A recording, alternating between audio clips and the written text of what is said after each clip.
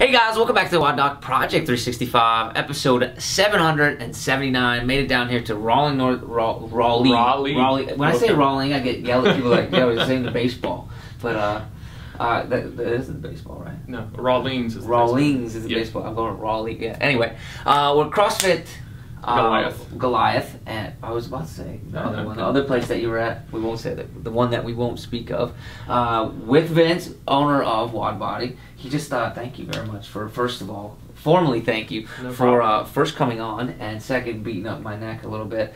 So I've been having a little bit of issues on the one side of my neck, and we had conversation. Whenever you're getting some body work done, generally we talk, because if not, it becomes very awkward. The silence is not very good. And there's always issues that come up, and the idea of where we have tension versus where we have tenderness, that came up, right? So I'm going to kind of let you explain that part, and we'll kind of go on from there. But the whole idea of where you might feel symptoms might not always be where those symptoms are coming from. Site of pain might not always be site of issue. Okay. Yeah. So can we explain like what I was feeling, and then we'll go on from there. You came in, you were having symptoms on the left side of your neck. Left side of the neck?